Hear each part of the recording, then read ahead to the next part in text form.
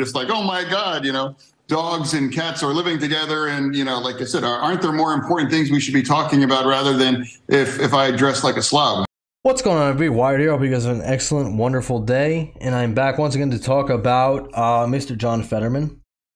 Now, I want to preface this video by saying this is not representative of the collective intelligence of the state of Pennsylvania. I am from Pennsylvania. I voted in the 2022 elections.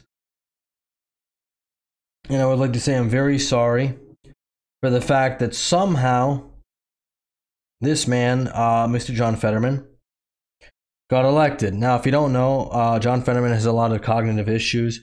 He suffered a stroke back in 2021, and he's still recovering from it.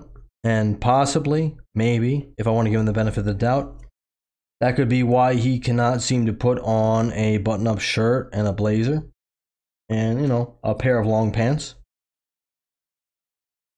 I'm not sure. I have no idea. However, I do agree with him on a couple points by saying this is not extremely important in the grand scheme of our, republic that is the United States of America, and that stuff like this is a complete distraction from the actual issues that are at hand. 100% agree. 100% agree with John Fetterman. And that's why I definitely do not think he should be doing it. Just put on a button-up shirt. If you need a little bit of help with it, have your wife buttoned up for you, or one of your staffers buttoned up for you. And they can slip on the sleeves for you, all that stuff. I'm sure you can wear a shirt. I mean, I do it every day. A lot of people do it every day. I would think 99.9% of people wear, shirts every day. But regardless of what I think about this and how he's shaming the state of Pennsylvania, which is my home, which again, apologies for, let's get into this news article here about John Fetterman's views on the dress code that has now been officially reinforced within the Senate and the House by saying that, yes, you must dress up to attend. Washington, not over the debt or even immigration, but about what to wear to work. ABC's Lana Moise reports on the dress code dilemma in the U.S. Senate. This morning, some senators up in arms over Majority Leader Chuck Schumer's recent move throwing out the dress code on the Senate floor. 46 Republicans have now sent a letter urging Schumer to reverse course, calling the change misguided. I've never seen civility enhanced or a sense of decorum enhanced by dressing like a slob. It used to be that people looked at members of Congress and at least looked up a little bit. Now all they have to do is look down. It's disgusting. Schumer says it's about choice, saying now senators are able to choose what they wear on the Senate floor. I will continue to wear a suit.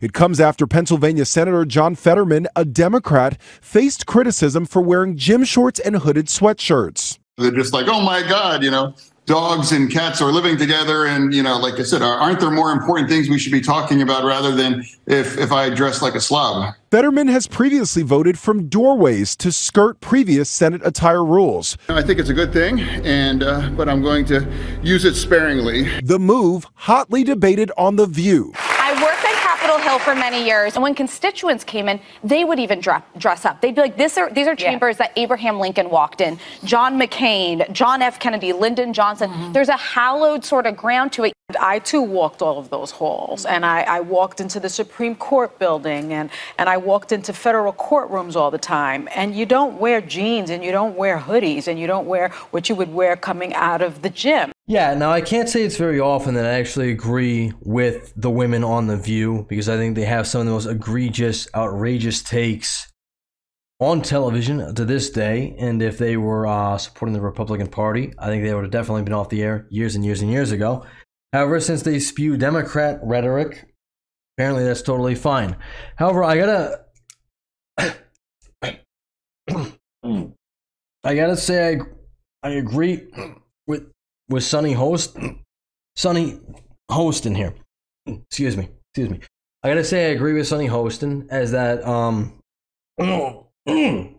that John Fetterman representative of my state of Pennsylvania, and again, I apologize not only for Pennsylvania, but for the United States of America, that this guy should really just be able to put on a suit and a tie and just attend Congress like every other person has done since the foundation of our great country.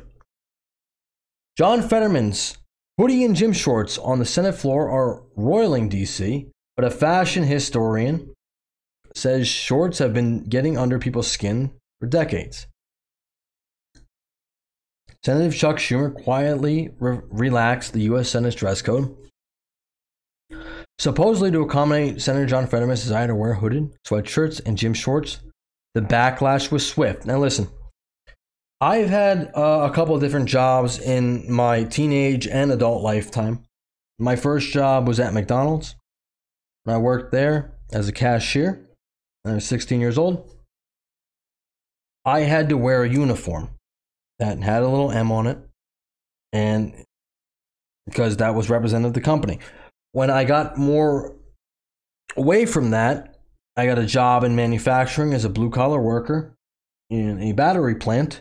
I had to wear a uniform because that was representative of their company. Now, what I don't really understand here, and I guess maybe I'm a little slow, but at both of these jobs, not that they were very high positions, very high up, but I had to wear uniforms. I had to represent the company. John Fetterman, however, can just be a complete slob. And I know that the Senate has reversed this, and I'm, a little bit of hope and humanity restored for that, but why would you not think that you have to look your best for the role that you're representing? Why do you think that you can just go in and look like a slob? It's absolutely astounding. Apparently, it was enough to compel senators to unanimously pass a resolution on September 28, 2023, mandating a coat, tie, and slacks for men on the Senate floor, which I'm going to remind you is not what we should be focusing on. There are a lot of other things. Think about the people of East Palestine, Ohio. Think about the people of Lahaina in Maui, Hawaii. A lot of people who actually need help or actually, dealing with this recession. And yet John Fetterman says this isn't a big deal. He says it's not a big deal. Shouldn't be focused on this. And my response, okay, I'll agree with you on that. It's not a huge deal. But if it's not, then just put on a suit and put on a tie and put on some slacks and just represent your state, my state, like an actual individual. You're not going to do any good anyway. I know you're not, because I've seen your campaign and I've seen your speeches, and I know you're a 49-year-old Nepo baby who never had an actual position until you try to represent the blue-collar workers. You don't represent blue-collar workers because you've never had a blue-collar job. So stow that, go back and get more money from your very rich parents, and now you're in the Senate. I'm not angry. I'm just disappointed. As a fashion historian, I've heard this tune before. It's the same one sung by college administrators in the late 1950s when we wanted to wear pants to the campus cafeteria. And I could hear the chorus of befuddled office managers who wanted to ban polo shirts in the early 1990s, just as casual Fridays revolutionized what people wear to work. The people living through these changes often consider them devolution rather than evolution. Well, no, that's all right. I'm just going to end this article here. It is devolution. It's complete devolution. There's decorum in most industries.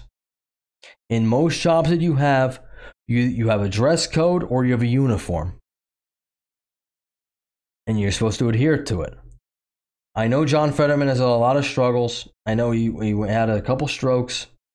I know he's not all cognitively there. And I'm going to say, I would never hate on anybody for that. I feel very bad for this man. I really do. I think instead of trying to represent Pennsylvania and trying to go through all the struggles of actually being a force for, I guess, good positivity within our, Congress, he should probably go home and just take care of his own mental health. I'm not the one trying to push him to do this stuff. And I would never do that. I say the same thing about Joe Biden. That's why I can't get monetized on YouTube anymore. But if you're going to represent our great nation, the least you can do, put on a suit, put on a tie, pair of slacks, and look presentable. Look like you're not right off the street. That's all I'm asking. And I think that's not a terrible thing for the American people to ask.